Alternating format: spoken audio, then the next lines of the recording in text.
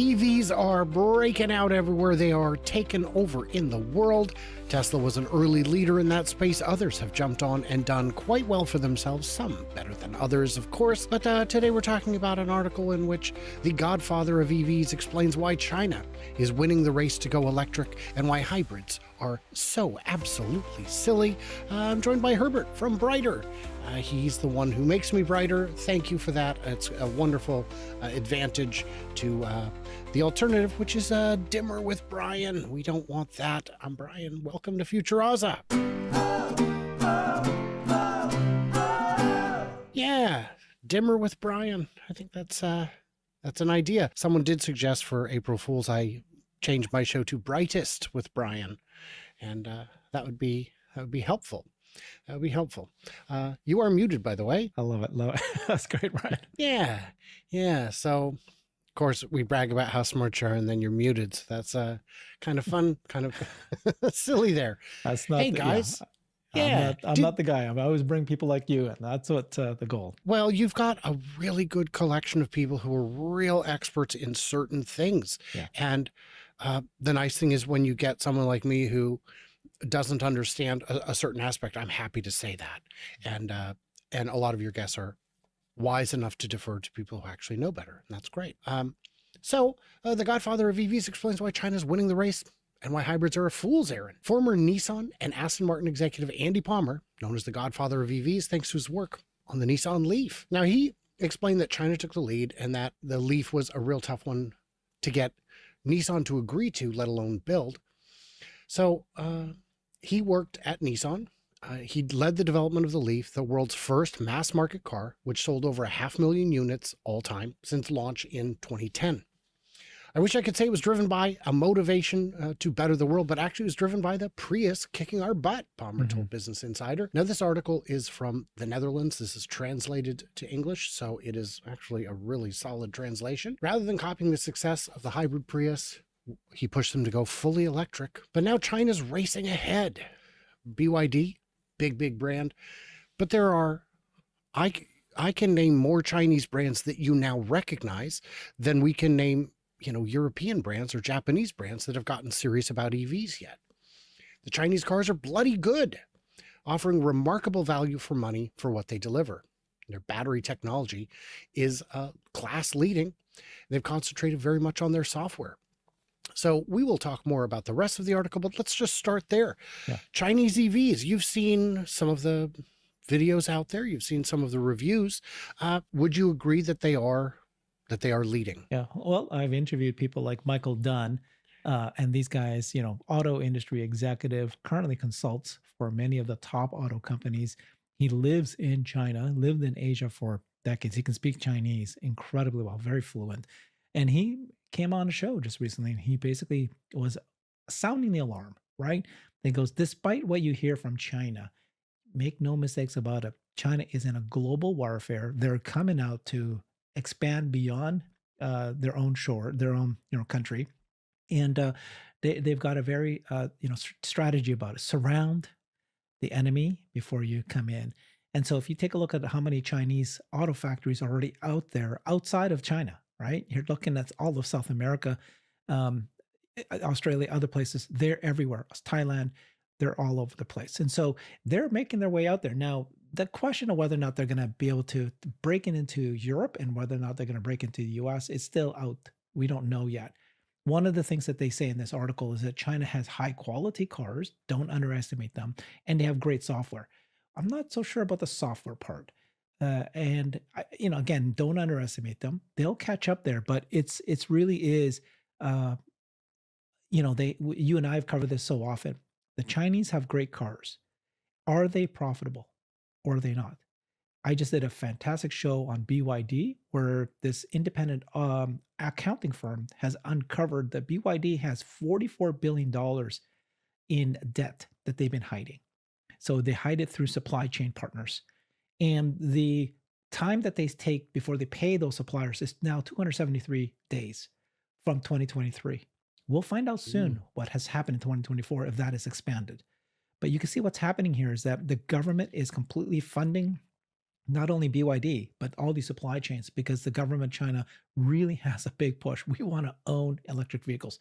So, yes, absolutely. When you've got the power of the government to back you, I don't think the BYD is going to go down or anything like that, because you've got the power of the government to back you.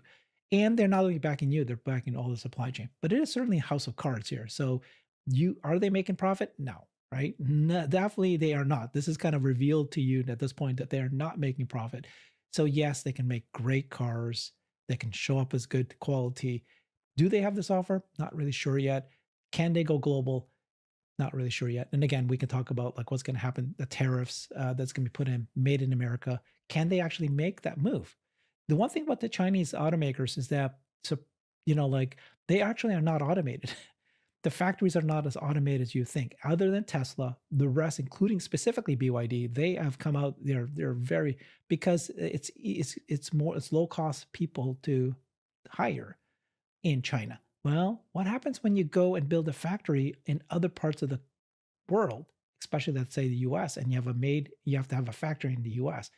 They're not set up for the automation at that point. So lots to discuss here, but that's just the first, points. On BYD's lack of automation, it is a glaring mistake. You look at their head count, and they've got like 1 million employees. Now, mind you, they also make batteries, but the batteries is a much lower man-hour kind of operation. Those have to be automated in ways that an auto line doesn't, which is even worse when you think about it.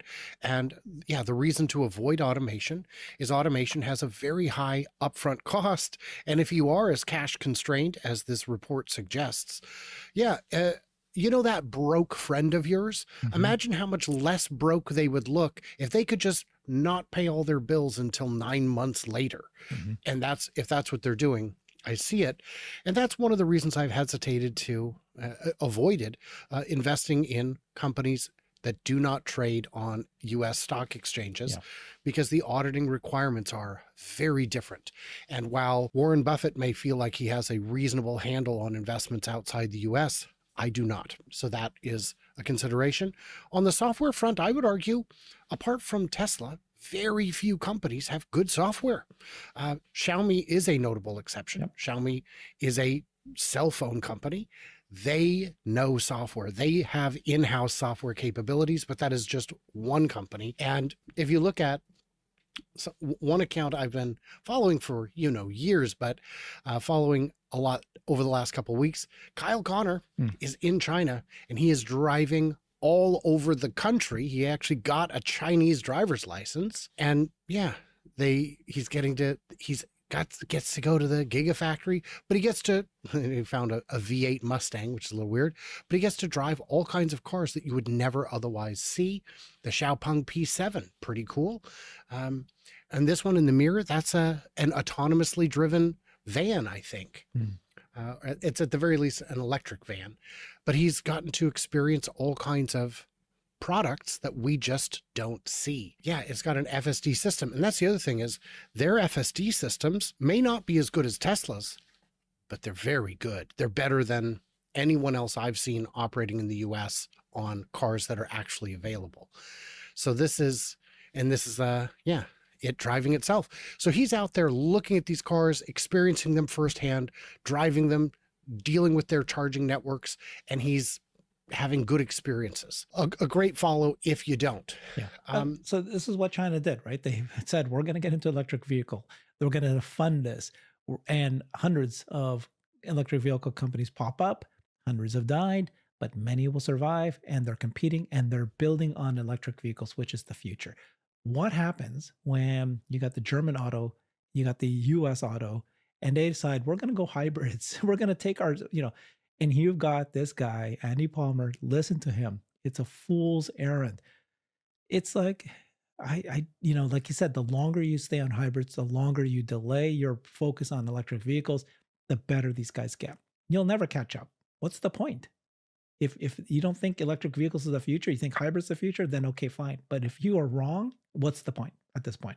You're too late. So earlier you'd mentioned that tariffs can have the impact of keeping China at bay. It looks like the longer term strategy is to say, look, we can't, for security reasons, allow any cars into the country from China if they have the full sensor suite needed for autonomy. Well, all cars are going to have this before too long, which means at any price, you wouldn't be able to bring in a Chinese car. Of course, you can say, well, we'll sequester the data in the US or have a US company manage it. Is that sufficient? I could see ways where a government would say, no, I still don't trust it. It's not good enough. And what that would do is create an insulated pocket. The US would be insulated from the threat of Chinese EVs. We're seeing cars sold into Australia that are electric and still attractive, compelling vehicles that are at prices that you and I would look at and say, my goodness, that is a heck of a deal. 30 grand or so. That's a fine car for that price, assuming it's got the ability to survive and have good quality, but the warranties are so long that it would be less of a concern for first-time buyers to the brand, new to the brand buyers. So I think, yeah, I don't know how long you can keep China down. They have the capacity to build the batteries. They have the chemistries, the technologies. Are they even stoppable at that point? So the question is, and I asked this to Michael Dunn, right? In order to be a successful auto business, one of the leaders in auto, like how did Toyota do it? How did, the Japanese, how did the Koreans do it? You have to go global. And what does global mean? You need to sell in Europe. You need to sell in the US. If you don't sell in the US, do you have enough volume of sales globally to actually then reduce your costs and be efficient and so forth? That's the big question. Now, what you're saying is that they might not be able to, right? They have to build a plant in the US. How would they get past the restrictions on the software, right? And all cars will need software, as you said, for full self-driving or autonomy, or even just the way the path is the future, technology first kind of car companies. How are you going to do that if there's a rule, a law, that you can't have Chinese-owned software in your products? That's the big question. You're right. So they would have to partner possibly with Tesla, possibly with other companies who can provide that. So I don't know. I think that part is dead in the water at this point. I don't see a Chinese car company making inroads. And then if they do build in the US a factory, like we said, they have to be more automated than less to make it profitable. So it's going to be a tough break for them. But the way Michael Dunn says, where are you getting the batteries? Well, so right. Oh, I see. If they have tariffs on the batteries that are imported, but Michael Dunn says that it's like surround and then conquer. So he still believes that the Chinese will be able to conquer, to break through. They'll find a way to get that in. So we'll see what happens. And the world is large. If they've got, the BYD Seagull for 10 grand, export it in Brazil, I think it's 18,000 is the cost equivalent in US dollars. That's a car that will sell, and they will. Yeah. If you can use up all those markets before even building factories there. But like you're saying, building a factory in the US, you don't have the automation skills yet. If you're going to be importing the batteries that still have substantial, now are you going to build a battery factory too? At that point, I mean, maybe they do a joint venture. I just don't know. I don't see the solution. But these protectionist policies can only keep them at bay for so long. And EVs, they're here to stay. Andy explains that there is, and I'd reached out to him when this article first ran to see if he would be interested in doing an interview. I've not been able to get in contact with him. Yeah. Yeah. And I don't think that hybrids will buy you time, but if you're a pretty duck on the water, you better be kicking like crazy below the surface or you're not going to get anywhere. So, yeah, I think that's pretty interesting there. And yeah, and huge thanks and shout out to Kyle for all the crazy great footage he's got. By the way, those colored lights on the front indicate that it is in self-driving. Yeah, autonomous mode. So that is pretty neat. Guys in the comments, what do we miss? What do we misunderstand? Leave it. It's a fun thing to do. And if you don't like doing that, just give it a thumbs up or down. Those are also permitted and encouraged. Sometimes I just need the, validation and or negative reinforcement. Both work. Everybody else, like, subscribe, stay tuned, stay juicy, and I cannot wait to hear from you clever robots in the next one.